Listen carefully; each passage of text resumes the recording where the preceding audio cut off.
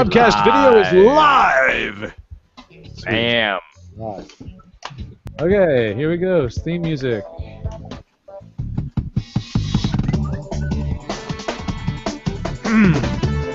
Hitting record.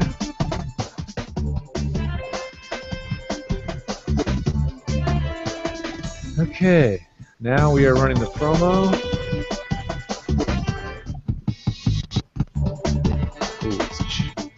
Hi, I'm Dan. Oh, it's choking. And I'm George Whitman. Oh, it's choking big time. Audio Body Shop. This week, it's our quarterly Audio Masters Roundtable. As you'll be able to ask questions. Little H264 there? Of our great guests. We've got Roy Yokelson. The only thing I didn't get a chance to test was Juan Hangouts. Carlos, Bagnell, and Mike Varella. I just turned off the local hard disk recording and it If you fixed have it. a question, even though So I George and I can't know capture it most locally. people It'll just be captured do. on These guys Ustream. know just That's as fine. much. We debate the issues and we talk about it and we have a That great broke- time. that was so the straw join us that live broke the Monday night, camel's 9 back. o'clock in the East, And 6 o'clock in the West. and join us in the chat room. We'll see Okay, I you can fly that in later. there. Who cares? He's the home voiceover studio engineer to the CPU is stars bouncing in between Los Angeles, 95 and California. 99%. Undergrad whose knowledge of the latest recording gear is second to none. He's a voice actor and the home studio master, hailing from Buffalo, New York. His home studio skills and knowledge of voiceover recording is unmatched. When The Dan music and sounds George extra talk shop, reverbery. people Reverby. listen, and the talk I continues. added a little reverb to it. East West Audio Body Shop. And now, live from his high-tech facility in Santa All Monica right. and So his what studio in Buffalo, here are George Whittam All right, and two-shot Dan of me and Leonard. Dan, hopefully. I'll go right to you, Dan. Here we go. 3, Okay. 2, 1. Hi, I'm Dan Leonard in the East. And I'm George Whittam in the West. And together we are East West Audio Body Shop. What was that other one? Oh, that was me. Oh, okay. That was funny. Just trying to figure that one out. Well, good evening, everybody. It's our quarterly weirdness. It's going to be our Audio Masters Roundtable tonight. Now, first off, it's Thanksgiving week and Thanksgivinica for some of us. And I know a lot of you may be traveling. This is a really good week to stay home and have Thanksgiving at your house because there's this storm flying across the Midwest and into the East, and we're going to get 5 to 7 inches of snow here, and it's just going to be a mess. So stay where you are. As the former mayor of Buffalo, Jimmy Griffin, used to say, you just grab a six-pack and hang out. Yeah, that's the day tonight, I'll tell you. Yes. That's what we're doing here. That's what we're doing. So we're going to make your evening just a little bit more pleasant because we're going to answer all of your questions along with talking about a couple of things that we want to talk about here on East West Audio Body Shop. So why don't we introduce our guests? We still have a few people we're waiting on, but the important people are here. The ones that knew they had to be here on time. Let's go from left to right. Joining us from Dallas, Texas, where you guys got some freezing rain today, I guess. Well, it didn't actually freeze. We were hoping. It's real cold outside. It's probably hitting around 31, 32 right now. Ooh, that's cold. And it's a wet, damp, cold, and it's nasty, and it's a perfect place to be sitting at home in your studio on Ewabs. So, Absolutely. So I'm Well- warm and happy and glad to be here. Thank you, guys. Cliff Zellman, welcome to the show. Next to George, we already know who he is. Juan Carlos Bagnell, some audio guy. That's me. That's I'm you. totally yeah, that guy. That's you. That's right. Yeah, absolutely. That's totally what's happening right now. All right. Yeah, you're a little bit off, but who amongst us isn't? Anyway, Right.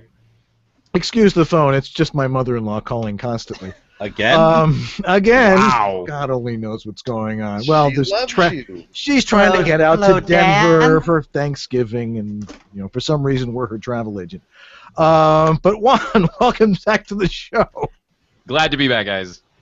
We're going to have a great time with you tonight. And next to him, of course, everybody's favorite relative, Uncle Roy Yokelson. Yay, the birthday boy. Hey, everybody. Is it your? Well, he was a couple weeks ago. What were you, 29 for the third time? Fourth time? 39. 39. Yeah. All right, I didn't want to take. It took me into another decade. We had 5 parties Wow. 5, and I didn't get to any one of them, but I did wish you a happy birthday. You did. Right. Was that one of your gifts that you got there? That golden thing in front of you, or? Oh yeah, somebody got me this. It's a heavy, blunt object. It always ends up in the show. It's just it's always there. If you hold it this way, it's very dangerous. You could poke your eye out if you know. run with it. Or get it stuck in your chin or something.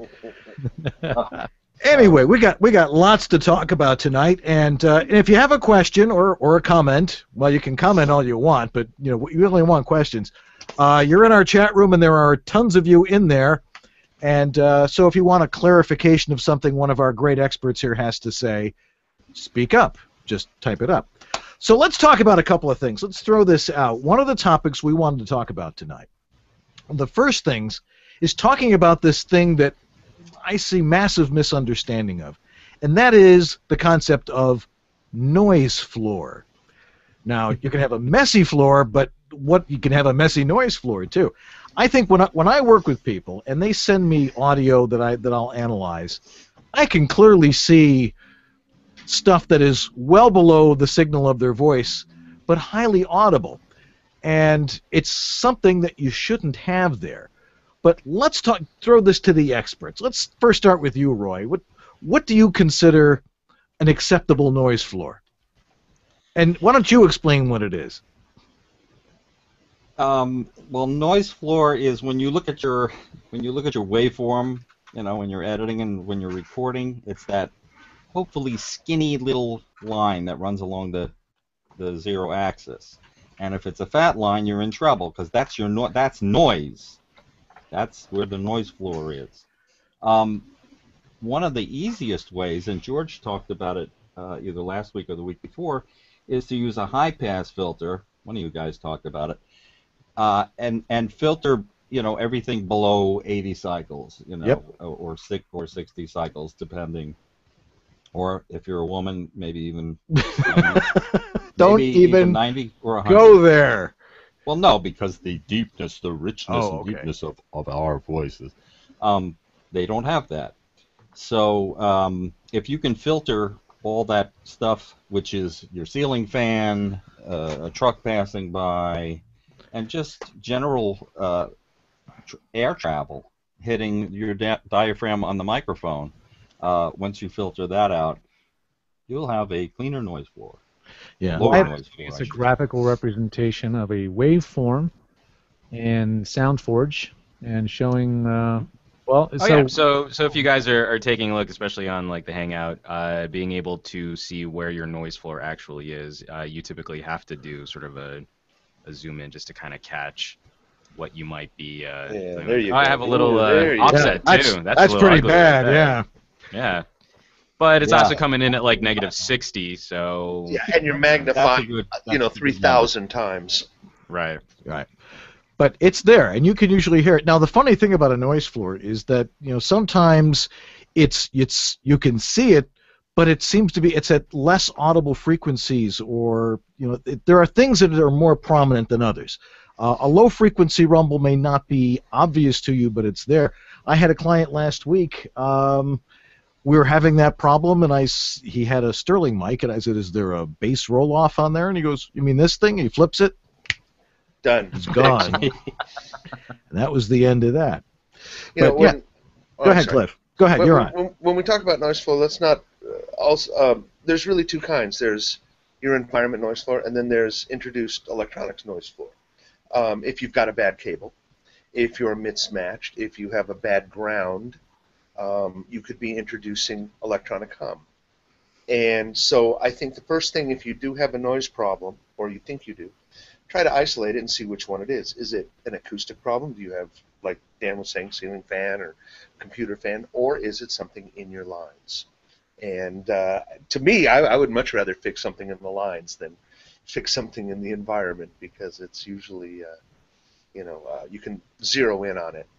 See, and I'm very much the opposite. I'd rather fix something in the environment. Like, I can remove a fan and you're just going to sweat more than trying to find Like, is it the bad ground? Is it, you know, some weird like a power strip that's not really doing its job properly? That kind of stuff really wigs me out when you start getting, especially for how dirty California electrical can be. Yeah, see, you're in California. I'm in Texas. That kind of wigs me out. We don't like to sweat in Texas. We don't like to sweat in California either. That's why we moved to California.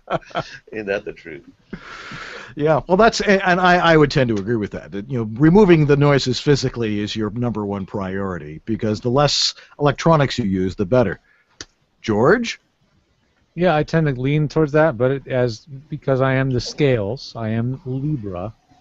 It's all about a balance. You know, we're not going to achieve perfection in either way.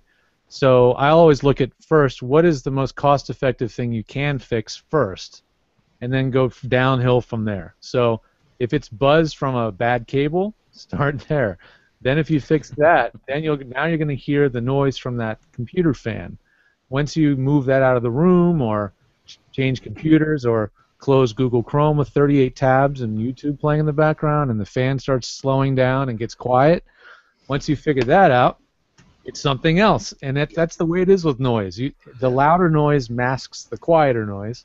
And as you keep going, you keep finding the quieter thing and the quieter thing and the quieter thing. So, and those quieter things get progressively more expensive.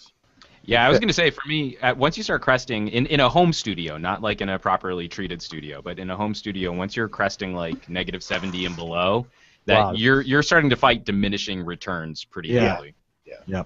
That is exceptional. Yeah, I mean, what do you guys we've talked about this for Wovo, but what is good noise floor? 55 to 60. Well, that's excellent. I think at 60 you're doing fine. I mean, if you can get it down to 60 in a home, you know, like you're doing better than most. Yeah. But even at 50, as long as there aren't distracting elements to the noise, and as long as you're not doing that obnoxious gating trick where the noise is only under your voice and then it goes to pure silence afterwards, then for most people, I really don't feel it's a topic that they have to work themselves up as much as they often will when they start discussing, like, there has to be some sort of scientific reasoning behind a -65 dB noise floor, and I just don't find that to be true, and especially in my line of work. People start inserting silence over what would normally be room tone that has totally acceptable -60, and then that you hear. Yeah. You know, even that's if you jarring. Yeah, if it goes to absolute silence, and no client really wants that. Certainly not the audiobook publishers. Oh, clearly not audiobooks. Yeah. And after about 20 seconds, like for me in commercials, after about 20 seconds, if you're doing a 60-second audition, I've acclimated. But if you keep turning off the noise, going down to pure silence, and then turning it back on, you're going to keep reminding me that it's there. But if there's a constant sound under your audition, if there's constant room vibe under your audition, I'm going to ignore it, because chances are I'm probably listening on like my laptop speakers anyway. So to beat yourself up about all of this is really kind of a silly and I think a losing proposition, especially in terms of ROI for your your average commercial voiceover endeavor. Well, it's interesting. Obviously not all noise is created equal. So sometimes you get a -55 and it sounds fantastic, and sometimes you get a -55, but the noise that's prominent is well into the mid-range to upper range, the area that's the most prominent to your ears. Yeah, if it's hiss or something, that's going to be terrible. If it's rumble creating that noise, no problem. All of a sudden, a high-pass filter, and you can go from -40 to -60 like that just by adding a high-pass filter. And proper use of range, you know, on somebody who knows how to use the noise gate well. Instead of bringing that range down to -80, bring it down to -30, -20. You know, follow the rules of ADSR. If anybody's watching this and they don't know what that is attack, sustain, decay, and release, and that's everything that we hear. So if you have too fast of an attack, too fast of a release, you're going to hear it. So it's massaging, you know, it's working it in. So we're not talking about gating. It shut. You're ducking. You obviously use ducking or gating or downward expansion, Cliff, because you like air conditioning. Sure. But what do you guys use? I like a setting that's around attack like under 10 milliseconds and a release around -80 to 100 and a ratio of maybe 2 to 1, something like that. What do you guys use? Yeah. Actually, that's not too far off what I use. I go pretty lean, and then I'll also back it up with maybe another sort of 5 decibels off in noise reduction.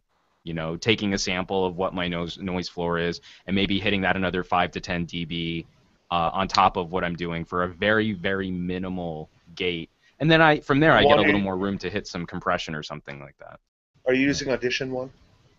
No, actually most of the slicing I do is SoundForge.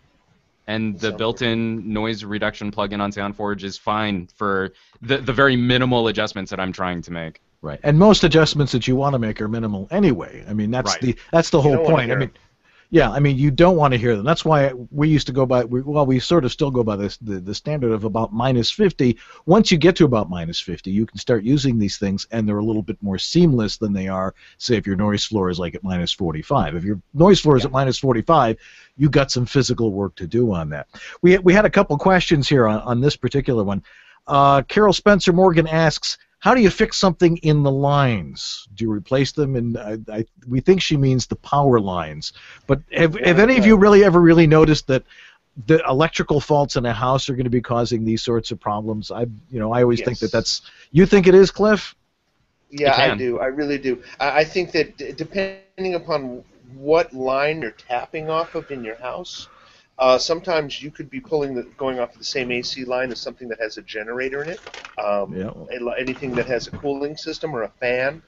I've noticed way back in the old days, we would have when the cleaning crew came to the studio and they would turn on, we'd hear the whining. Also, if you have a variable lights, you can turn down a dimmer.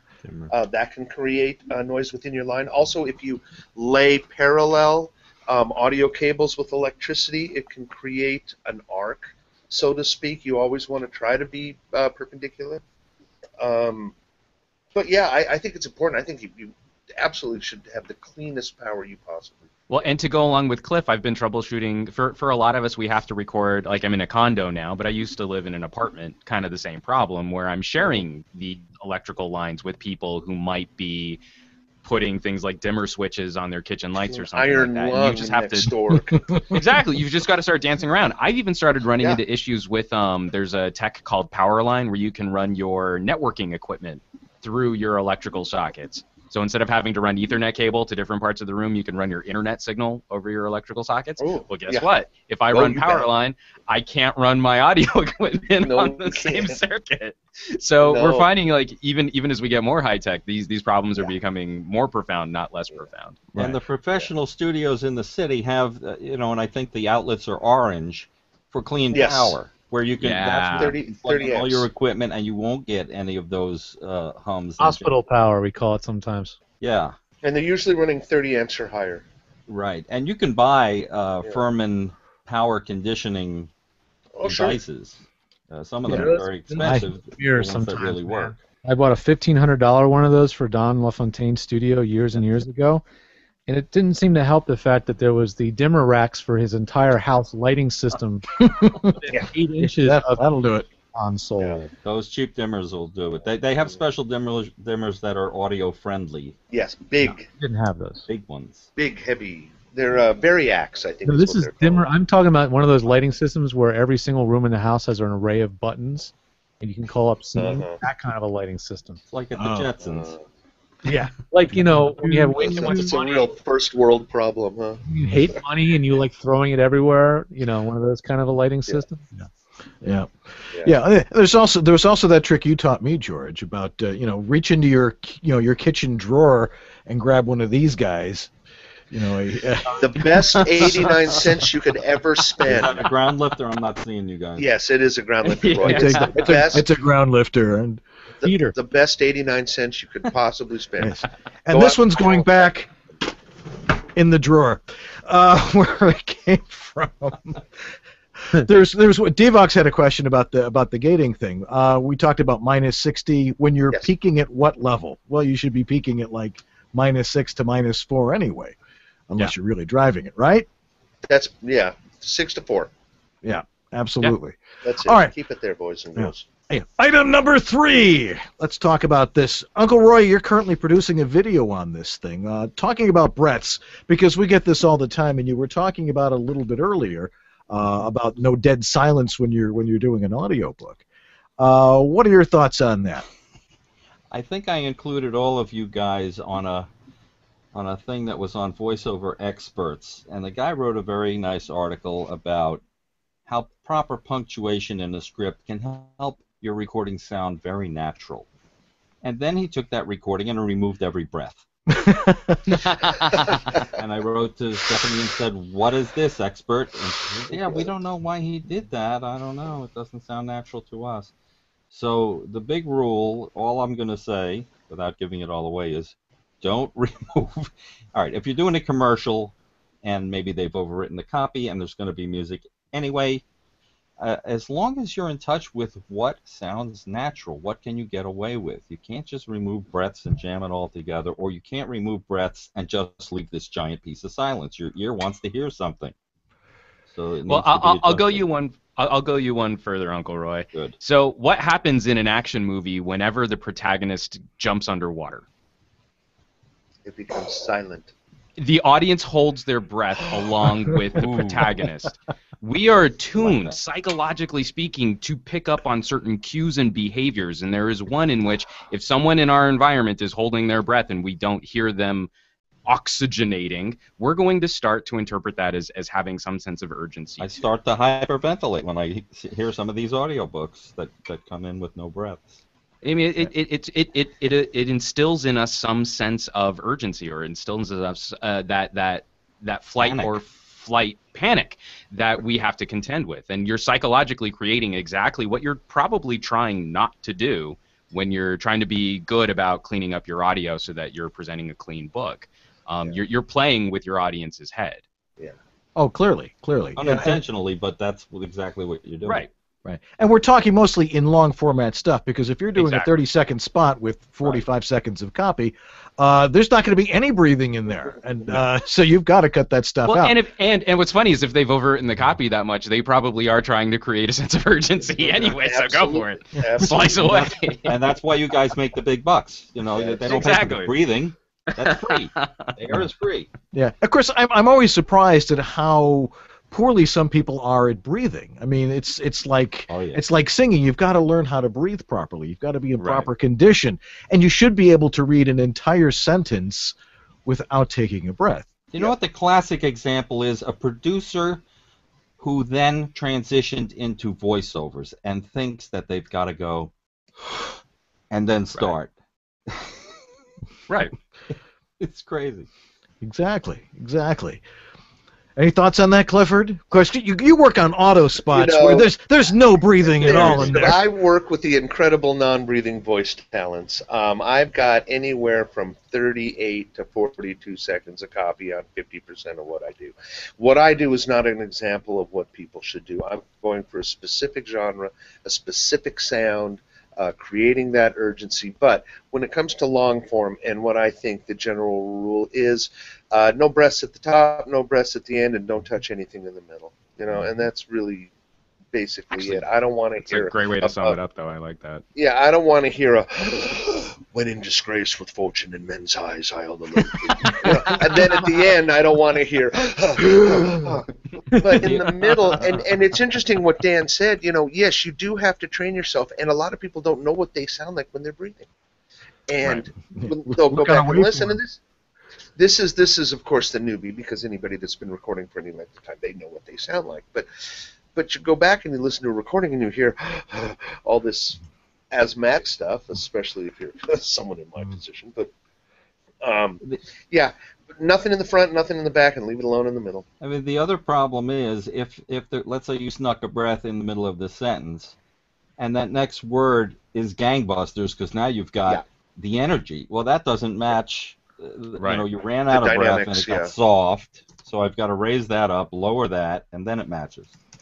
Well, and again, we have to be careful, because every time we start talking about rules, people start taking that literally. So if you're in the middle of two paragraphs in between two completely different thoughts and you take a deep cleansing breath, go ahead and clip that. Yeah. That's fine. But what we're talking about is maintaining flow, maintaining vibe, and not losing the storyteller aspects of the story in some unnatural way by over-editing. When, again, you're working harder than you need to. You know, you don't need to go and do that to deliver a clean audiobook. Exactly. Yeah, creating something unnatural from something that's natural to start with. Yeah, really, and listen to some of the top guys in the business, like Simon Vance, or of course, and Scott Brick, and listen to them and listen to their rhythms and how they breathe. Of course, I always had this thing because I breathe really heavy anyway, because I try to do a whole sentence, run out of air, and go the beginning of the next sentence. But I find that if it's in the middle of a sentence and you highlight it and you lower it about 15 dB, it actually sounds quite natural. So that's one little thing. Well, George, are you back? He doesn't seem to be. George, are you there? No, he's gone. Nope. Oh. So much for taking a break right now, because he's the guy that runs the commercials. Let's move on to another topic here. This is an interesting one. 16 versus 24-bit. We all get audio. We all send out audio. Roy, why don't we start with you on this one? What should people record at?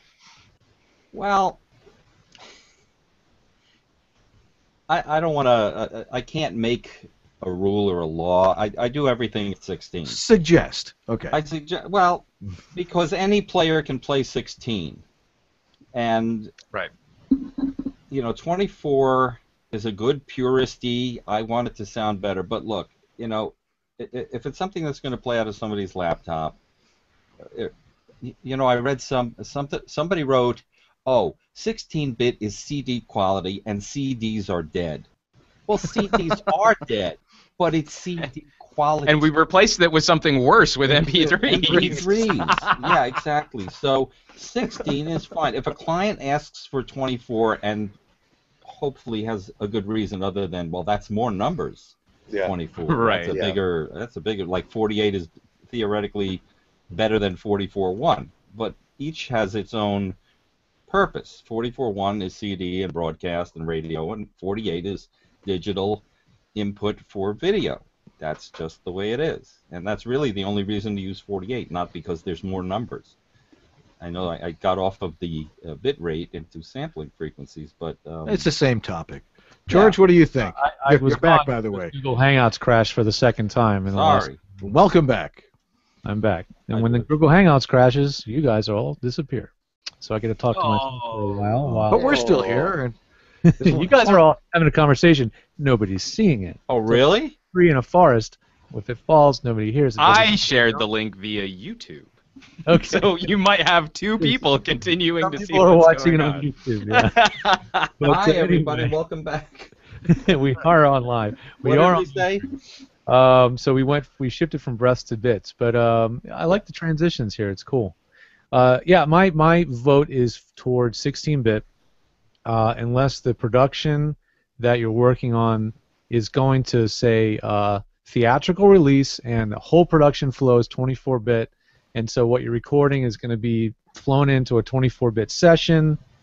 Blah, blah, blah, blah. If you're going to be maintaining that resolution from beginning to end, from production to post, mix, everything down the line, even distribution, yeah, absolutely. Let's keep up the quality there. But for everything else, it is just not necessary. We don't hear, nor can we reproduce more than the dynamic range of 16-bit is 96 dB or dB. The dynamic range. Right. Okay, the dynamic. So you can. Who has a system or any monitoring system in any home that can reproduce that kind of a dynamic range? Nobody's even close. Not only that, when you start converting back and forth, if one other piece isn't 24 or the whole project is 16. Yeah. But is George still talking? Because I don't hear him. No, he stopped. Go ahead. Like literally a time shift. I'm on a different planet in the Google. Oh, I'm sorry. Don't watch me there. Just listen. Sorry. Oh, no. That's the live. That's what everybody else is seeing. Converting bit rates back and forth, just like MP3, bits. It really starts getting generational and weird sounding because dithering or whatever filtering has to go on. Yeah, it's like making dubs on a VCR. We have somebody else who's joined us who is scheduled to be with us, and he's finally here. Mike Varella, welcome to the show. Hey guys, how are you? Hey Mike. Nice to see you guys. Sorry I was a little bit late here. That's okay. In the process of being at work at the moment, so I'm taking a breather. Okay. Shh, we won't tell anyone. We just talked about breathing a minute ago. Yeah, I heard that. How is everybody? We're great. How you doing? Great. Good. I hear we're on a bit depth conversation at the moment. Mm-hmm. What are your thoughts? 16 or 24? Yeah, I tell everybody 16. I confuse people when we try to tell everybody about different bit depths and sample rates, so I usually just tell everyone 1644.1 because it's just easier. Yeah. Right. Yeah. I tell them, though, if you do film, we're usually 2448, so we stay there for that, but to kind of follow those two standards, 1644.1, and a lot of the people that I work with are doing books, and that's 1644.1 anyways, so. Right. Excellent. Well, George, you got our commercials racked up there? Yep. All right. Well, we're going to take a little break right now, and we'll regroup, get Mike back on the same page with us, and George in the same time plane, and we'll be right back here on East West Audio Body Shop with our Quarterly Audio Masters Roundtable. So go nowhere, because we'll be right back. Yeah. So Hangouts crashed for the third time. Oh, my So I imagine it's going to crash every 10 minutes throughout the entire show. So. Well, it's just crashing on you, but you know, we're still going along here. So. It says there was an unknown error. It's like a Windows error. It's just like an unknown error, and I have to join again. It's not crashing per se. It's not Chrome crashing. It's just Hangout. The cool thing is those who look like the incredible ventriloquist. Right. Yeah, I know. It's looking kind of weird. And we're hearing you. It's really weird. Yeah, it's really George, weird. did you get a TriCaster? Is that what you said? No. We're not sponsored by Lex. Now, George, when you click on your video feed, under Live, does it say that you've got some sort of specialty filter on? Or does it say original? No. Mine says enhanced. If you turn off enhanced, it will smooth out the amount of processing power that your Original or extra crispy? What do I? Oh, look at that. Did that fix How about it? that? 1, 2, 3. Oh, can I do it too? No. Everyone should. Because basically, it's So trying we to do clean that up in your video Xbox? in real time. Holy Where crap. is this one? So if you click on your own face down at the bottom, so that Yeah. you can see your own video feed, Right. and then you go under the Live icon in the upper right-hand Upper corner, right. you should see a box that says enhanced or some other filter. Yeah, If click you that. turn that down to original, it'll disable the filter and then should smooth out your video feed because your computer is just not having to work as hard. Nice. It's still way behind, but thanks for that tip, man. I've been doing everything I can think of to take the load off my machine. And the hovering, it's still hovering at that unbelievably high CPU usage. So. Yeah. So maybe you'll come back to our planet. You're cruising along like Comet Ison. You know, I'm just a village idiot, right? Because I have at least no less than 5 different programs that are syncing data in the background. Mm-hmm. Box, Dropbox, Google Drive. I've got Crash Plan.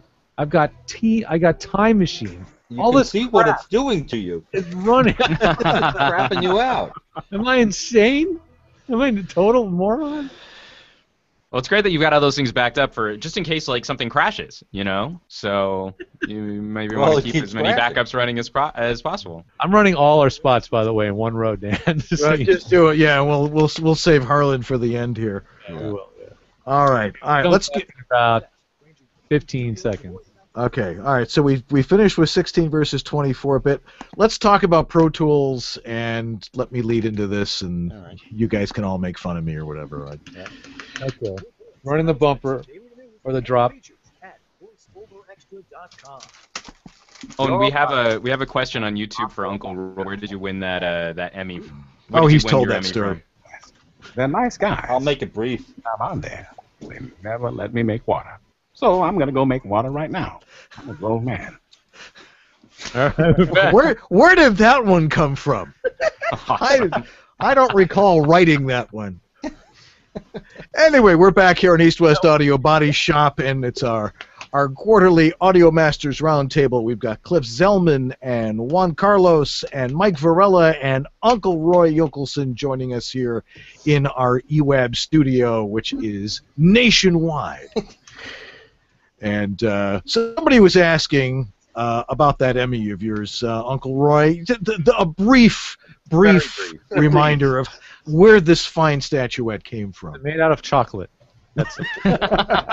Doesn't sound like chocolate to me. It hurts. 1992 Winter Olympics bobsled event. They made a little animated 3-minute short. I did sound design and mixing on it. And I stopped working at the facility, and I was phoning in for my messages, and the girl said, "Oh, yeah, I have a message. Your Emmy is ready." And I said, "What?" And CBS Sports, paid for an Emmy and sent it over, and we won an Emmy for that little. That's great. Thing. Yeah, and it always looks great on our show. It looks all like right, the logo there. Yeah. It is. Item number 7 or whatever. What is it? 1, 2, 3? This is okay. Something I find, and it's because I work with so many people, that a lot of problems are caused because people are using stuff that is over their head. And when they ask an engineer, and I find that if you go into a recording studio and you're doing some voice work and you tell the engineer, "Oh, by the way, I have a home studio, what should I use? What microphone should I use?" They're never going to give you the right answer. They're going to say, "You've got to use the industry standard of Pro Tools. And you need that $10,000 Geffel mic, by the way." But Pro Tools 11 is just come out. Any one of you guys using that? Not yet. Not yet. Nobody's using it yet. We're using it at the lab, actually.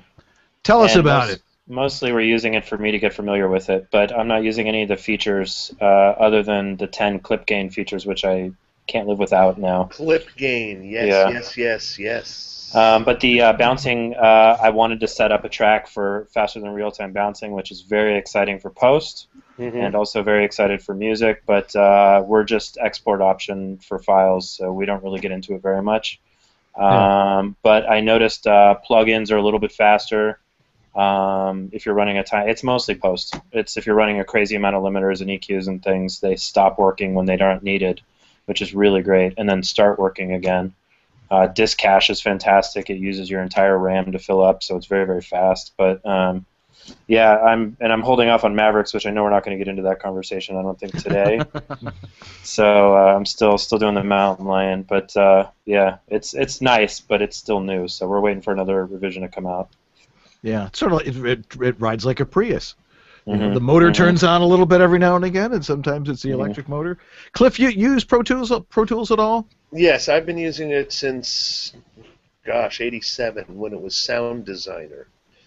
I use it in editing, mixing, bouncing exclusively. I don't recommend it for voice talent. Yeah,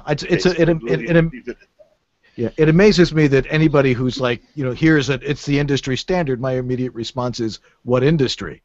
Well, exactly. It's the industry standard for somebody who has experience with an analog mixer that understands bus assignments, that understands sidechain compression, that understands using, busing and routing, mixing multiple tracks, actually just working in an SSL on your laptop. So I don't really recommend it. Industry standards as far as the studio goes, and mixing film, absolutely. Mixing albums, absolutely. But voiceover, I don't think so, guys. It's going to be much more trouble than it's worth. The only benefit that I ever tell people, and now that I'm teaching a little more Twisted Wave stuff, is obviously I really like Twisted Wave, and that comes from George because he had sort of showed me a little bit about it. But I tell people that when they start to want to gain a little bit more time back when they're doing audiobooks, that there is a level at which Pro Tools becomes good for people, and that is when you can punch and roll, which is exciting, to save some more time, and also when you're interchanging sessions with editors across the country who want to see your cuts, edits, fades, trims, all that kind of stuff, but only at that level, and any self-produced material can be done on Audacity, Twisted Wave, SoundForge, any of those other programs. Yeah. So it's only really when you're making sort of a living and you're starting to want to decrease the amount of time that you're working in an audiobook does it really make sense. Yeah. But Pro Tools Express, which a lot of people do for voice, which is fantastic, and right now hovering around $150 for an interface, and the software is still at Pro Tools 10, 3, 4. That's what. Yeah, has not gone up yet. So. Yeah, George, you're always fixing people's Pro Tools. Yeah, well, I'm full-time job. Asking John Connolly, who works for Avid, to fix it for me because I get so frustrated trying to stay in lockstep with whatever the latest thing is.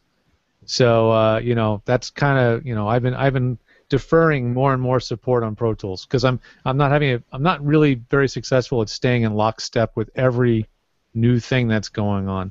You know, it's like Dan and I both, but you know, many of us that do support, we have to support a lot of different softwares and different platforms, and it's impossible to be in lockstep with every single change that happens in Pro Tools. I mean, that's a specialty to be on top of all that stuff. So I don't try to be the end-all be-all to Pro Tools and what's new. But I mean, I can make it work, and I can make a workflow work great. But I was doing a little playing around with Pro Tools the other day. I was going to record a jingle for the show. Yeah. And I thought, I'll use Pro Tools, right? Ooh. So, you know, I just open it up like I would Twisted Wave. I make a new session. I create my tracks. Get it all lined up. I get to about the 7th track, you know, my 7th layer, and I get DAE 720. And it just keeps happening. Over and over and over. And I'm just like, ugh. Is that your plugins? I wasn't. Are you using USB for an external drive? Oh, like all these guys jumping in to start trying to do I was just going to say. No, I'm using an internal SSD with an internal hard drive for the media. I'm doing all of the things you're supposed to do. I have Wi-Fi turned off. I've read the README, 25-page Pro Tools README. Trust me, I have troubleshooted. I don't know, God knows how many systems, right? I've done everything. And Did you try rebooting, George? What did do? Friggin' 20, right? So here's what I do. I launch Adobe CC Audition. I take my WAV files from Pro Tools, drop them in Audition, and I finish my job. And get the job done, yeah. Can we hear the end result? Okay, here's the end result. For some reason it got buried. I'm trying to unbury it right now while I talk, so it's in my computer somewhere. It's like, you know, if anyone owned a Ferrari, which I don't think any of us do here, they would say the same thing. The upkeep on those is just ridiculous. Mm-hmm. Yeah, exactly. So constant learning and yeah, exactly. So let me go to the right output here, see if I can do this without blowing up the show. Ewabs. Nice. Ooh, I didn't know you could sing, George. Nice. A little pitch correction, and you're I didn't do it. There's no pitch shifting. There's no auto tune in there. That's the real deal. Very nice. Hams of Dallas is waiting for you to call you. Hey George, real quick while we're on that subject, because I'm always looking for. It would be great if Twisted Wave was so that there could be a single platform for a reduced price. Scratching the mic to see if it works. Is anybody scratching the mic? Not me. Somebody was scratching their mic, like trying to see if it was working. Nope. Okay. Maybe that's Joe. Please go ahead, Mike. Proceed. Oh, I was just I wish that Twisted Wave was for PC as well, because it would be great to have a cheaper option for both platforms that you could stick everyone on and just sort of support one software. And I know that Audition used to be in the $300 range, but now with the rental policy, what are people paying for that now through the Creative Cloud? We're from $20 to $50 a month. Something like that, yeah. I just downloaded CS6. Yeah, I still use CS6. And I really like CS6.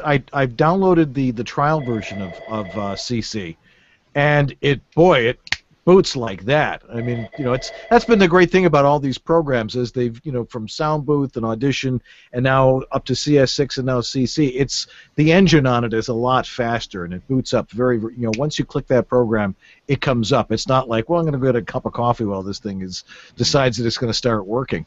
It's got a couple of cool neat little features, some enhancements, higher resolution on the spectrogram, which I really like, and so I'm debating, you know, whether to go for the full bore thing and get Premiere and After Effects and all that stuff that I never use, or just get CS or just get CC. Yeah, I'm splitting it with my wife because she's a Photoshop person, so you know. We and you can load the licenses on 2 machines in the same household without Adobe dropping the hammer on you. So that's what we do. We cheat. Yeah. All right. What are some of the other topics here? Well, if you've got a question in the chat room, if there's something that's like totally bugging you, and you've always wanted to talk to the masters about it, and why you got us on the line, we got people monitoring the chat room there. So and while we're waiting for chat to come in, because I just wanted to throw in, because this sort of dogmatic industry standard thing pops up, because you also mentioned microphones, and that always becomes the one thing that I end up having to troubleshoot in hardware more often than anything else, is watching people go from like a $70 or $80 USB mic and then dropping $1,000 on like a TLM 103. And but I don't understand why my recordings don't sound better, and in fact they often sound worse. What kind of message and what kind of help we might be able to disseminate for people who are shopping? Because I keep getting that where it's like, I want to spend like $400 on a nice mic. I can't help you over Twitter. I'm not going to recommend something in 140 characters or less when I've never had my ears in your home to know what it might sound like. Yeah, I mean, if you go into the catalogs and stuff, if you open up your mail and the Banjo Emporium catalog comes, I mean, it's just one microphone after another. What's the difference?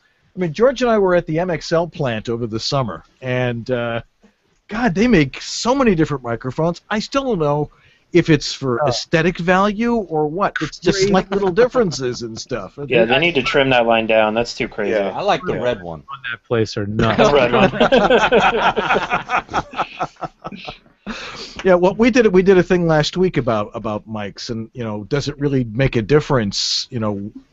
It makes a difference is that they sound different, but does somebody definitely sound better on one versus another? It always comes down to how well can you read, or how well do you interpret copy? Because if you sound slightly different on one mic than another, but you're still totally intelligible and it still sounds like you, who cares? I always tell people if they have $100 to spend 90 of it on getting the room right first, and then figure out the other $10. Because even a USB mic, like you were saying, Juan, that's $50 or $60 is going to sound fine in a decent room. Yep. And then we're talking about colors of preamps and all that stuff, which is really high-end conversation. But your room's going to cause it all, Well, I'm glad you said that too, because I've had the opposite problem with people trying to convince others that you don't need to buy like a practical recording solution. You can just get the Apogee. Listen to this sound test where someone compared the Apogee to the U87, and man, it sounds almost as good. And then you look at the video, and it's someone in a multi-million-dollar studio. Anechoic chamber. Exactly. Yeah. And it's like, oh man, this thing's like just as good as this $3,000 mic. And and at least just in continuing that side of the discussion, where I've been trying to have that nuance, to inject that nuance, where just because a U87 is a $3,000 mic and a Manley Tube reference mic is going to be a $10,000 mic, it doesn't mean that the Manley is 3 times better than the U87. It's just that's the specific tool, and Manley can price it at that for the market. And likewise, moving backwards, like a U87 isn't going to be 3 times better than an AKG C414. It's that once you get to that point where you're really getting that picky about what flavors of audio that you're trying to accomplish, that certain mics will bring out those colors and certain mics will work against that, so you want to make sure you're picking the right tool for the right job. Right. And by the time that I finished that statement, I've already watched their eyes glaze over. If you're in New York and you can get to B&H that has a terrible room, but it has a lot of mics set up, and a lot of mic preamps, and if you go with somebody whose ears you could trust, like if you, George or Dan or me or or Cliff, any of these guys could go with you and listen and be your ears, because you can't tell reading live. Right. What does it sound like in your headphones? Is it good or bad? And that's some of the. I don't mean to be discouraging, but the second you get it out of that room and you put it into your bedroom, it's going to be sound a completely different sound than what you were able to glean. Yeah, we do a shootout every 3 months at the lab where we do about 6 mics, and I try to keep them, like other than the 416, which is our control, we usually try to keep things under about $500 so people can kind of find mics that are in that range, and almost nobody can tell the difference between them other than gross bass enhancements or extra treble in one mic here or there. most of them are like, can you tell me? Can you help me out? And I was like, see, it doesn't really make much of a difference. Right. You read one person on a ribbon a half inch from the element, and then another person across the room on a shotgun. And, yeah. Well, obviously the ribbon was way richer, so that's probably the best. Exactly. Well, it's warm. All these warm mics. Is that gonna make me sound warm? Yeah. Or tube. Gotta have the tube. Oh, tubes, because you need tubes for warmth. Apparently, that's what we want is warm. Well, they do keep you warm. They heat up and they keep you nice and warm. That's why we always had the control room very cold, because anyone who's owned an SSL understands that. Yeah, we used to claim, well, all the equipment needs to be cool. There's tubes in there. Yeah. Yes, absolutely. Well, and of course, and as we were saying, I always believe that if you're going to buy a mic, you can only test it in the room you're going to use it in, because otherwise it's kind of a useless sort of thing. How you sound in headphones isn't real anyway. So let's move on to sort of the next topic there, and Mike brought that up, is, as you say, and I usually recommend, and I know George recommends, and I'm sure we all do, I always believe that about 90% of the quality of your audio is going to be dependent on the acoustics of your room. Now, Clifford, where did Cliff go? Is he still here? No, he'll be back. Okay, when he gets back, we can talk about it. But there was this device that came up that's, it's a $200, $240 Nerf ball. $200 Nerf ball. This whatever eyeball. This thing is, the eye hole. Yeah. Eyeball. Why are you trying to make it sound dirty? I try to do that with everything. The eyeball. Now, extremely disappointed with you if they knew you were calling it a Nerf ball. I know. They're not sponsoring our show yet. And once they do, it's the most amazing product. It's going to be fabulous. Now Cliff was doing some tests with this during the week, and now there's a lot of products out there that are designed to create a dead room, or at least I think they all have different uses. Like you've got the SE Reflexion filter, which really isn't bad. You've also got Studio Suit. Studio Suit. Hey. Which I have all sorts of stories I could tell about that this week. I've been selling that stuff all over the place, and people are loving it. But there's a reason why Studio Suit is different from the eyeball. And then the SE Reflexion filter, and then the things they're calling now the mud flaps, the porta booths. The porta booths, clear sonic panels. Right. None of these things are soundproofing things, and a lot of people buy these things thinking, well, how come I'm still hearing the highway? What are your guys' thoughts about some of these devices? The porta booths, I've heard a lot of really good stuff if you're in a decent room, and if you can't get into a closet at some place, and you have to do a bedroom that's a good 12 by 12. I've heard some pretty good results as long as you're not facing a window and you're not on a street of traffic, which is a lot of caveats. And that's why I was excited about this eyeball thing, and that's why I was asking about it, for maybe later in the show to see how good it is, because I tell people quickly, because I don't have a lot of time to spend with them, that if they need to sonically cut the room down, it's a physical thing, and they often can't afford $300 or $400 in panels around the entire room, nor will the wives let them do that kind of thing to the walls. So that tends to be the easiest solution to discuss, at least quickly, and it's helped a lot of people. But yeah, it's not soundproofing ever. Yeah, I'm kind of happy Mike went there, because for me, a lot of these sort of room shaping tools that we've got really are most effective in rooms that are already sort of well cordoned off, that are already kind of quiet, don't have a lot of live activity in them already, and I just haven't found the benefit. Like, I've got the SE mic thing in my closet right now that I like to bring out occasionally just to show people what it can do, but I still haven't found the return on investment for that guy over like what I've got on the wall behind me right now, where I've just put up blankets on the wall with those little 3M adhesive hooks, and it looks janky as crap, but that's actually doing more in my room than when I trot out my $300 Reflexicon filter. Yeah, I mean, what is it? It's the SM Pro Audio version of that, the one with the adjustable sides. Right. It's the same thing. And what it can do is it can make my recording sound really boxy when I'm in this room, and that's about it.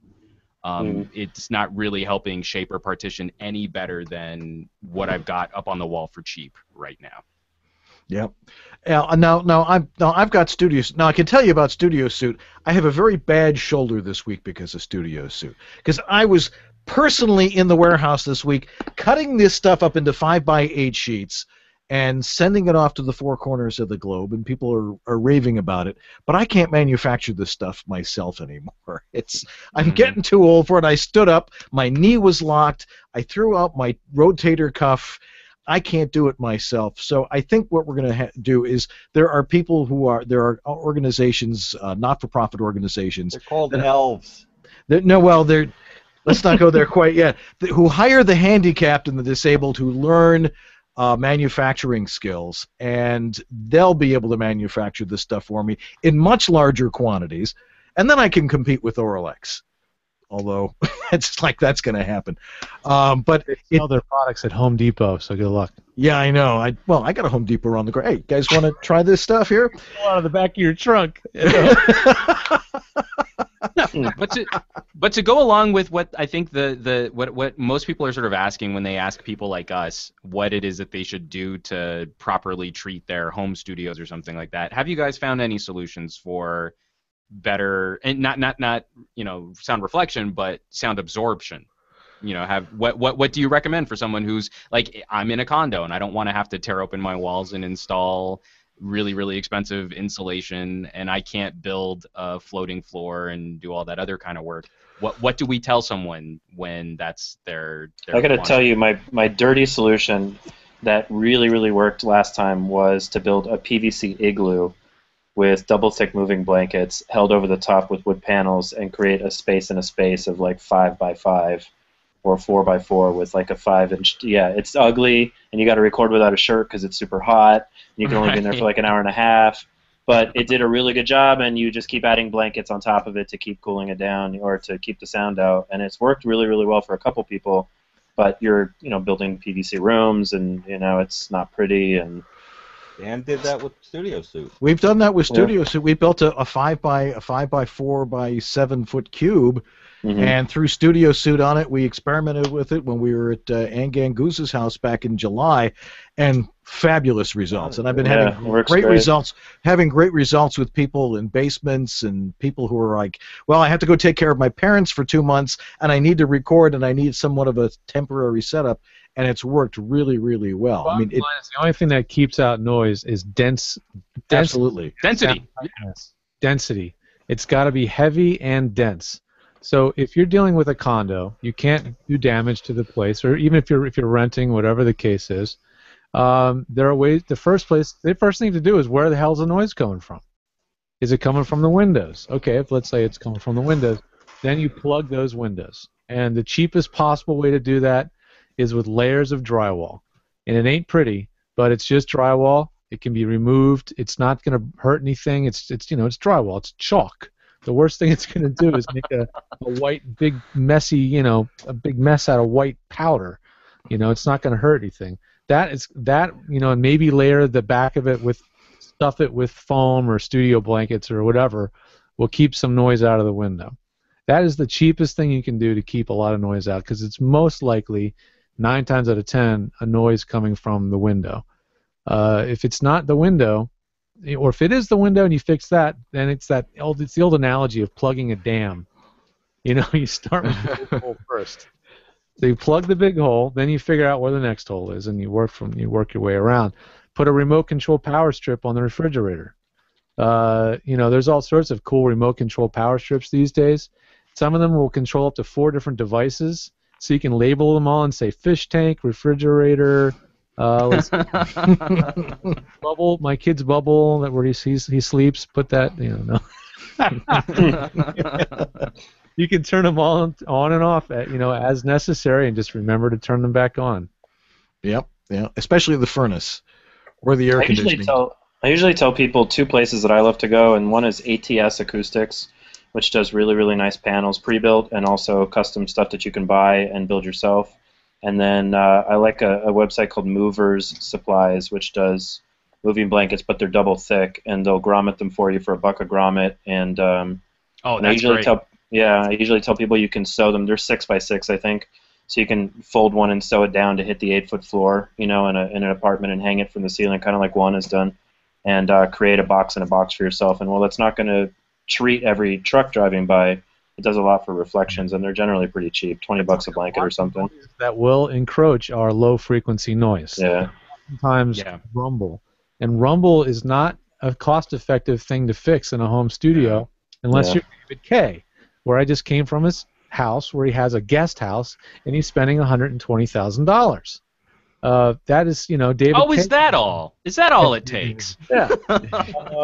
Well, he's doing more than just a studio. There's more to it. But still, don't even try to go there. In a home studio. If you rent an apartment in the takeoff landing zone of LAX or Burbank Airport, move.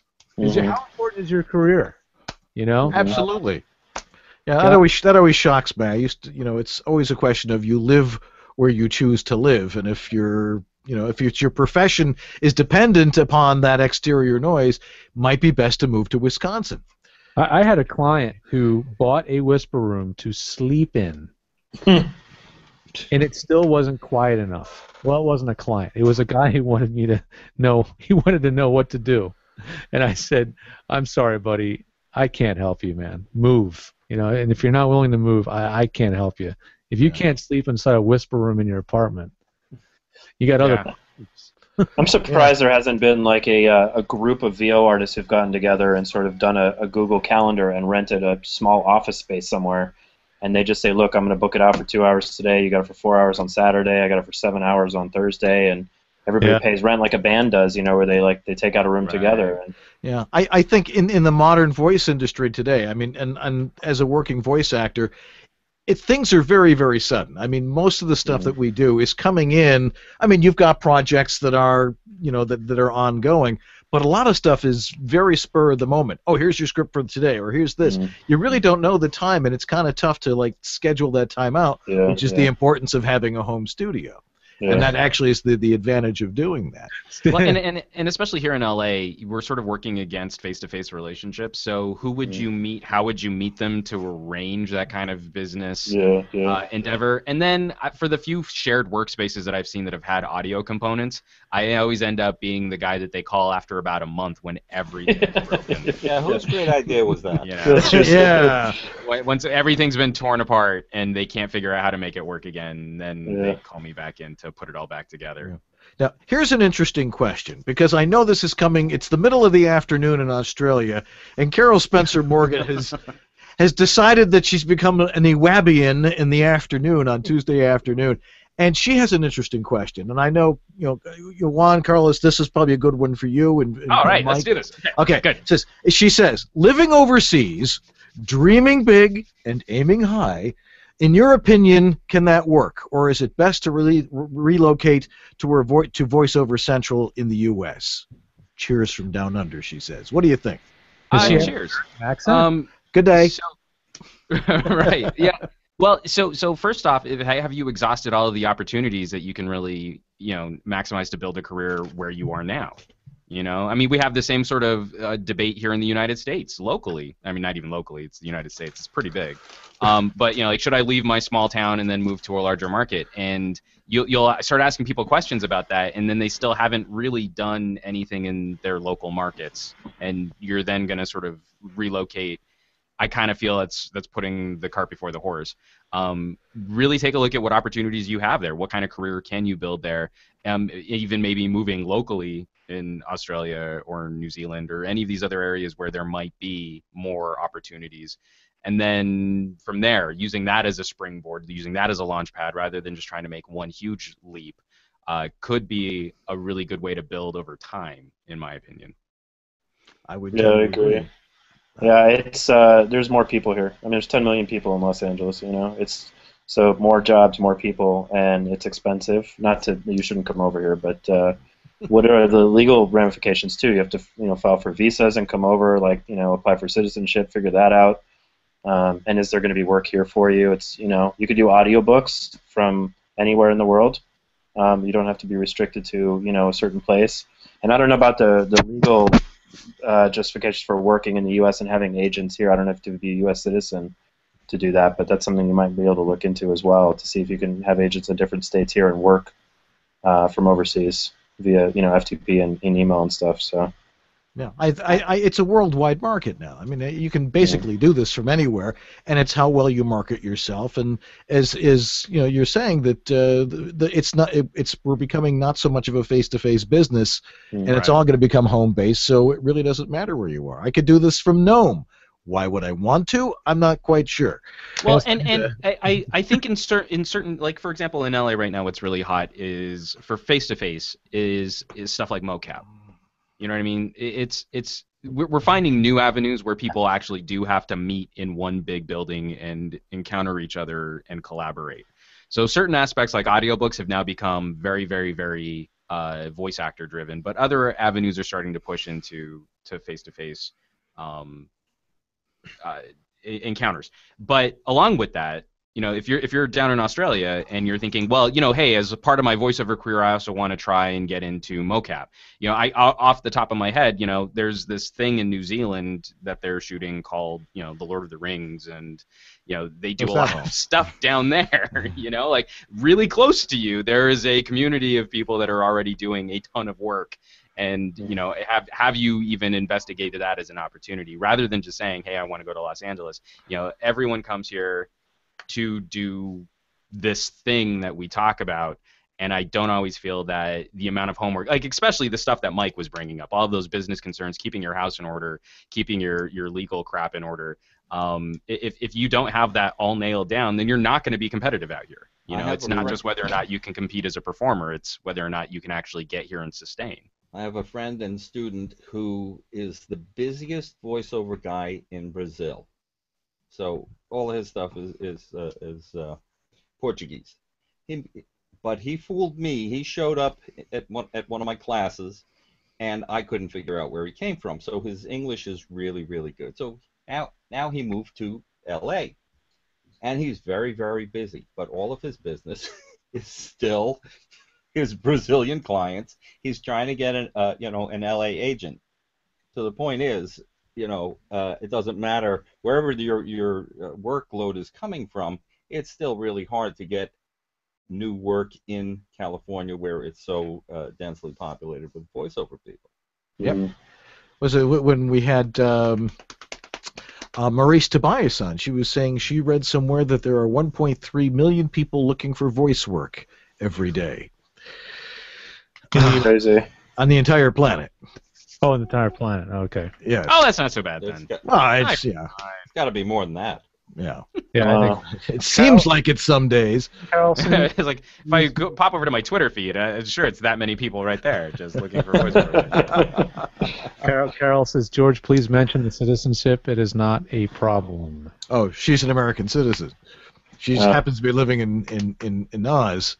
Oh. I talked to a lot of people who are working in their markets, and they're doing pretty well, like smaller markets, even like San Francisco or Chicago or Miami. Markets. Then Los Angeles. And doing really well, and they moved down here because they think they need to be down here mostly for acting, and realize that they get down here and there's like no work. It's really competitive and difficult. And they had contacts, they knew people, they were doing a good job where they were, and just wanted to grow, and it gets increasingly difficult when you come into a big city, Some agents just want you very local, that you could come in and Yeah, very true. Fish, small pond thing. Small pond, or small fish, big pond. Blah, blah, blah. I mean, Lila. Well, and really just examining what kind of opportunities it is that you're hoping to bank on. I mean, we talk about voiceover as if it's this one industry, and yet every single niche of voiceover is its own particular genre and flavor. And if you're not really honest with yourself about what it is that you're trying to accomplish, you want to do everything, you're going to get out to a place like LA, and you're going to spin your wheels for a really long time. Yeah, I totally agree. Well, I think we're pretty much running out of stuff to talk about here. It could go on. Never. Can I ask you guys one thing? I wanted to ask. I know the eyeball or eye, whatever that thing was. I don't know if you guys discussed that before I got on, and forgive me if you guys did, but has we anyone... kind of sidetracked out of that. Yeah, we did. Has anyone tried that? Because I really kind of want to know if it sounds halfway decent. Well, I know Clifford had been experimenting with it, and he actually sent us some charts, but he's gone now. But I set up, someone's doing audiobooks in her bathroom, Studio B, and I started. We'll leave it at that. You can segue to a Harlan spot if you want, but we're going to. Right. So I started with a Portabooth Plus, and then added the eyeball into that, and then surrounded the eyeball with towels because you need density. And believe it or not, it's beyond passable for audiobook quality. Wow. Well, that's not saying much for audiobooks then. Well, it's somewhere in between, you know. Yeah. You wouldn't want to do a documentary in there, but I also just kind of feel like, you know, because I'm really big on vibe, you know, and like that's a very interesting room to carve up for a workspace. Yeah, really, you know not a good mean? room like, to do that. Yeah. Well, it's a slightly older couple. There's no children, you know, and she's doing what she has to do, or well, on multiple levels, I guess. Right.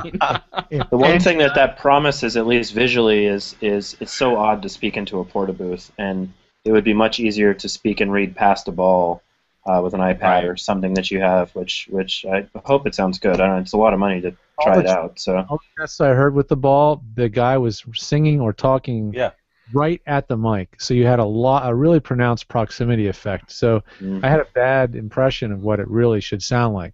So I'm a bad test. Like with proper voiceover mic placement or mic technique, and see how it works out. Well, I think we should get the folks who make the eyeball to come on our show and give us a true demonstration. They're Canadian, you know. Eh? Oh, well, in that case. Candida. Caotica. Well, whatever. 5 miles from here, and I can't spell my neighbor's name here. Oh, okay. So let me ask the two questions from the chat room we didn't address. Jay Sawyer said, "Is a rubber floor a good idea for home studios?" Couldn't hide. No. It doesn't hide, yeah. Carpeting works fine, too. I go shag, man. That's what I'm shagging in here. I got it's carpet gross in and mine. it looks dirty. And then the other one, somebody mentioned Reaper as another alternative for punch and roll recording, and it works really well. Yeah, it's another flavor of a Pro Tools-like program, so it has its own learning curve, but it's a super lightweight program. I mean, the download is like 10 megabytes, and it still has full-blown multi-track with effects processing, and you can run inserts, and you can throw Source Connect in there, and it does pretty much everything. I think it's pretty. Yeah, Lynda.com just actually finished a video series on it. If they're interested, on Reaper. Yeah. So it's another good one to check out. And I actually mentioned it in a webinar I did on audiobook production using Reaper. I demonstrated it. So, man. Gosh. Anybody else? Should we go around the horn and see if there's any one last wrap-up topic? Everybody that we didn't bring up yet, or Roy? I didn't get to put in my 2 cents on Pro Tools. Not a big deal, but please do. No, most of you guys said it. It's great for I call it roll and punch because that's what you do. But studio terminology wants to call it punch and roll. Okay. Accurate. Yeah. Sorry. And that's really the only reason a voiceover person should be using Pro Tools unless they're doing full-blown production. And as most people know, I'm a big Adobe Audition guy, and there really isn't. If I do a session in the city, the only reason I do it on Pro Tools is because I can take that session home and then import the WAV files into Adobe Audition, and I finish in there. So. Roy, and I don't know because I don't use Audition. Do they have RMS normalization in Audition? I'm thinking they do, but of course. I'm not, okay. I just want to. Haven't used it for a long time, so. Yeah, it's the new program is. I mean, the new Audition when they sort of merged it with Soundbooth, it really is nice, especially with the spectrograph, which a lot of people are finally getting the understanding of because that's a great way to get rid of. And it has auto heal. And it has those new auto heal features are sweet. They really are. They really are. You got a mouth noise. But just to piggyback on what you were saying, Uncle Roy, as a commercials guy, we don't need anything more than Audacity. Yeah. We really don't, because most of what it is that we're going to be doing is so dry voice, short form. You just gotta it's silly to start spending a ton of money on this stuff beyond that if most of what you're going to be doing is auditioning from home or auditioning on unless you do a ton of editing, because just zooming in and out on Audacity will drive you mad as compared to having a scrolly wheel. And that's why I also like, especially when I'm coaching and working with actors, that maybe they should just get good at reading so that they don't need to do a whole bunch of stuff. Oh yeah, yeah, it's so easy. Peter Thomas said to me, "You know why I don't make mistakes? Because back in the day, we used to record to disc, and there was no editing. And if you made a mistake, the engineer would be mad at you, and I didn't want anybody mad at me, so I don't make mistakes." So you read very slowly and very. Well, hey man, like even my first internship, they had me cutting tape, man. So anything that I can do to take some of the burden off of post, I just try and plan ahead. Yeah, Mike. You guys. I'm pretty good actually. I wanted to ask George really quickly about. I know your headset. I was going to ask that quickly about audiobook production with headsets, and if that's even an option, because I love the free motion of the head without having to be tied to a microphone. Do you think anybody's talked to you about that before, or asked, or have you talk to anybody about using like a Countryman or something for that? Well, I'm using one right now. I just switched to the headset mic. Let me turn up the gain a little bit. It's a little bit too low. Doing it Braille style by feel. 1, 2, 3, 4. There we go. So this is my headset mic. This is a $15 Pyle microphone, Pyle, from Amazon.com. It's plugged into a $50 power adapter guy that allows it to plug into a mixer. So this takes it from its little what do they call it, TAF4 whatever, XLR plug to XLR on the other. You can plug into a regular mixer. So I have a $60 or so headset mic, right? You cannot get cheaper. It's not possible. Would this be considered audiobook quality? Probably. I mean, the noise floor, where you really pay the big bucks, is clearly the frequency response and the noise floor on a good headset. Okay, so this one's got a decent sound. It's a little bit narrow band. The top end, there's not much of it there above, say, 10K. But would it work for an audiobook? I'm pretty sure that the folks at ACX would be just fine with what you could get out of this microphone. So you can't beat the ability to do this and to get your book and sit back in your chair and let's see, read about Lazarus and have a relaxed read, and take your headset off for a minute and go get a coffee and never be off mic. Put it back on again. The mic's in the same spot. Well, and I was always kind of wondering, like, especially from the onset work that I've done, if maybe you could also get away with like a lav, to try and clip out a lav, as opposed to going to something like right on your mouth with the headset mic. The reason I don't do audiobooks, so I don't know what when you guys talk about audiobook quality, what that means. I wonder if that's inherently sort of cardioid, because labs are all omnidirectional most of the time. This is Omni. It is Omni. Okay. It works so well is because it's 2 inches from my mouth, right? Yeah. And if you're, as long as you're Hi, Cliff. set up, hey, Cliff's back. Good. Welcome back. Cliff, whenever you jump back into a Hangout, Cliff, you come back in muted, so you probably need to unmute yourself. Okay, how about now? Can you all hear me? Yeah, we can hear you. Yeah, boy, I almost had a heart attack. Good Lord. That's not good. Well, I had to pull out my hard drive. I had to format a new hard drive. I had to reinstall my operating system. I had to sign up with a new internet service, and I had to move to Arizona. So all in 10 minutes. Wow. Yeah, I'm back. Baby. Well done. There's business work out here for you. All right. Carry on, gentlemen. I'll pick up the pieces. They had a question for you about your eyeball test. About my How's your eyeball? eyesight? Yes, since you're back now. Okay, well, the eyeball is a tool. It's not a be-all, end-all fix. I have noticed that it greatly reduces room reverb, bouncing off of hard walls. If you're just starting up and you want to go into a fourth bedroom, it kind of helps out a little bit. It's absolutely not a cure for a perfect-sounding room. I think that if you do use it, one of the benefits would be if you go on the road and you use it on the road, you can keep your audio pretty close. If you do use it 4 hours a month, it might be worth it. You feel like it's worth the cash? I don't know, man. It's a lot of money. It's $200. If you want one, and if you want one for 25% off. Send me an email. I'll give you a product code. I know a lot of people are giving out discounts right now. I actually like mine. I think it's really cool, but I'm surrounded by little gimmicks and toys. And is it a gimmick and a toy? You know what? It depends on how you use it. If you massage it, if you work with it, you'll get some good results. If you are buying it to say, this is going to fix my problem, I think you got to call Dan or George or me or Roy or anybody on this panel here to get you to the next level. I don't think that the eyeball is going to get you to the next level. And I have gotten a lot of emails about what's up with the eyeball versus a studio suit. And I said, you know what? A studio suit comes with a consultation. It comes with a guide. It comes with a plan. It comes with an investment. It comes with building something that you can use for the next 15 years. An eyeball, it's a toy. It's fun. It looks cool. I know, Juan was saying a little earlier, who cares what it looks like? But it is cool. And if you can pick one up, you know what, guys? And I hope that no one's watching this other than us five. But in a year from now, man, I don't know what you can get one on eBay for $10.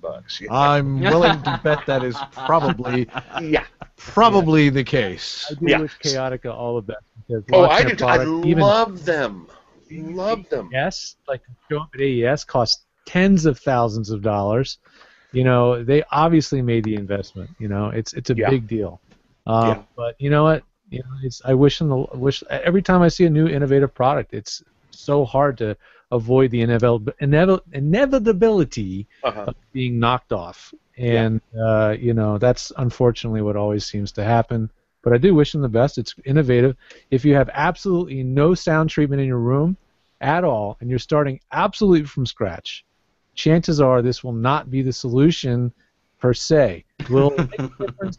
Yes. But would $200 buy you a lot of moving blankets or a piece of studio suit wrapped around your little zone? Or yes. And would it make a much bigger difference? Absolutely. I mean, as Juan demonstrated, throwing moving blankets around the room, you can buy a hell of a lot of moving blankets for $200. Yep.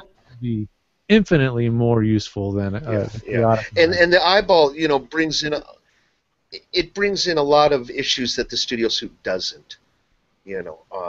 So I mean, I think it's really neat. I think the company's great. I've talked to the owner, really nice guy.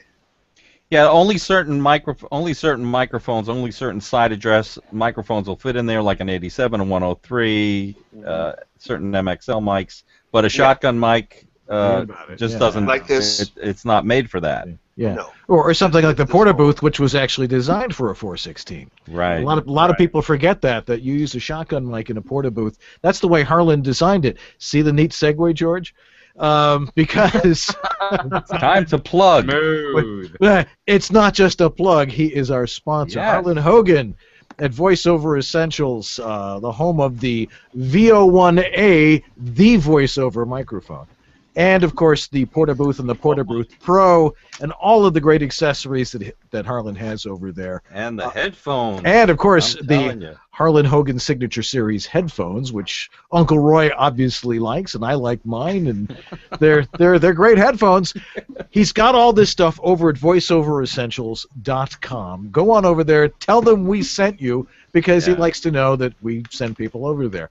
But he's got he's got great deals for gifts this time of year. He's got lots of cool little contraptions. Plus, he has access to all the other stuff that you can get online through various other means. And go ahead. So we didn't mention that special deal. Oh yes. Deal that Harlan brought up to us that we said we weren't going to forget and bring it up. There were deal? There's still plenty of people watching. Let's tell them about it. What was it? Harlan wanted to offer a coupon code or some kind of a deal for our viewers. Right. I closed my window that had that. Did I information? Someone vamp. Someone do something funny. Distraction. Into the chat room. So I'm looking it up. Whoa. And now we've been attacked by Daleks. Awesome. Wow. Oh. Quick, somebody play some Slim Whitman. Where's your banjo, man? I gotta take this opportunity. I gotta bail and leave you guys. I gotta go back to work. So it was a pleasure being with you guys. Yeah, thank you very much, Mike. I will see you in a few. Stairway to heaven. Let's go, man. All right. And while he's doing that, I'll just plug, because about an hour before we started this hangout, I just uploaded a video on using a Microsoft Surface tablet for traveling voiceover recording. So for those of you who've been looking at a good portable solution, because it's got a full-sized proper USB port and it handles USB audio really well, you could go check that out on YouTube, Juan Bagnell YouTube channel. I'll just be shameless and whore out my... No. Shameless is our watchword here. This was the purpose of the entire program, was shameless plugging. Otherwise, people wouldn't want to come on the show. Right. Would you just like to hang out with us? No, but you can plug your stuff, so I'm glad you... But honestly, while George is finding this thing, I was really impressed with how well it handles hardware. We just need to find some good software for it, and I think Microsoft will probably have the best portable solution for mobile recording that I've ever seen. No, it's not crippled by the way it's not sandboxed the way iOS is. Well, that's the problem, is we need to get apps that are written specifically for the new Metro UI. Once we have more of those, well, we have right now are very basic editing, like single track, note-taking type apps for audio. Right. Yeah. But what's kind of awesome is file management is way easier on Windows than it is on Apple. On the OS is clearly. You can download an MP3 from your email, do whatever you want with it, cut it up, turn it into a WAV file, and then re-upload it via any service that you want to incorporate. It's phenomenal just how much easier it is to get files onto and off of Windows RT. So once we get a few more apps, then I think the situation is going to look really good. But even right now for auditions, like if all you're going to do is like a 30-second commercial audition, I was very impressed with how well it handled USB audio. Cool, man. Excellent. Thanks for that. Yeah, definitely check out everything that Juan does. If you are into tech and you like seeing tech blogs, watch them on YouTube, then you should be watching Juan's. They're entertaining, and he covers stuff that other people don't do. Like he will demonstrate how a speaker sounds on on a phone, or a smartphone, or a tablet, and he'll actually mic them in the same consistent way, and he'll let you actually hear what the darn speaker sounds like, which we can laugh about that all you want, but I use the speaker on my Galaxy S3 every freaking day. Yeah. In the shower, I use it all the time, and it's just barely adequate, for what I want to, it matters. You're not carrying a Bluetooth speaker in your pocket all the time, right? Right. Anyway, I'll get the Harlan plug in real quick before we all turn it here. But he said, on Monday's show, you can announce our upcoming Black Friday sale, wherein they can save up to $100. Ooh. Go on to read the rest.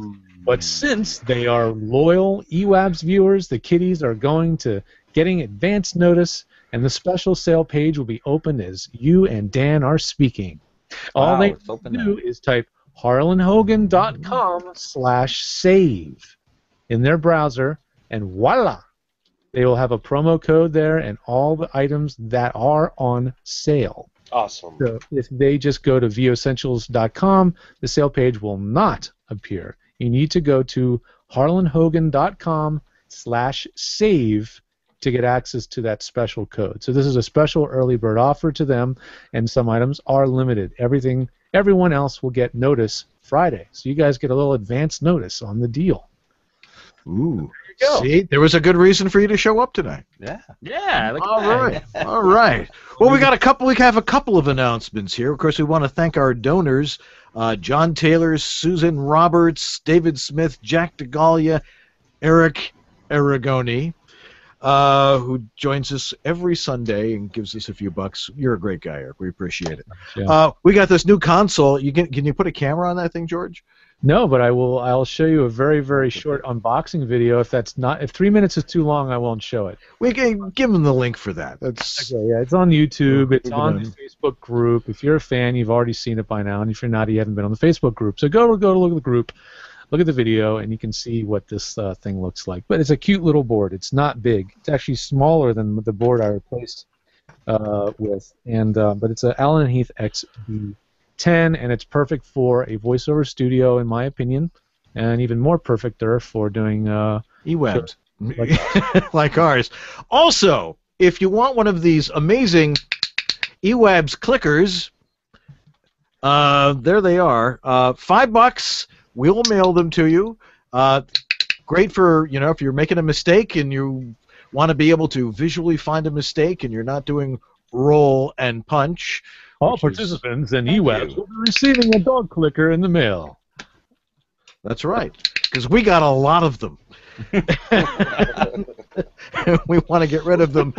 But for $5, you can have your own personalized. And soon they'll be $10 on eBay. Absolutely. Because with the logo changes, those will be collector's items. And also, if you go to Ewabs.com, while you're there, scroll down a little bit further and submit your ideas for our best of episode. We'd really appreciate it. We're trying to put together a really fun best of episode like we did last year, and we want your submissions to do that because I know you guys know what you want to see, and man, I am just too exhausted to at the end of the day to go combing through that many hours. So we're crowdsourcing this baby. Go to Ewabs.com, fill in the little form, and submit your ideas. We would love it to have those by the middle of December or so. And we did a lot of shows this year, so there's lots to choose from. Think about some of your favorite moments from last year, some of the great guests we've had on. Heck, we had Fred Malamet on the show, and we had, oh gosh, we had Juan Carlos on the show.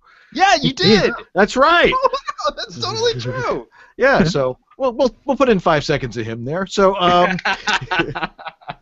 it's about all you need. Once true. you get that, you know the shtick, and you can move on. It's fine. Yes. So next week on our show, we have the amazing Wes Dooley.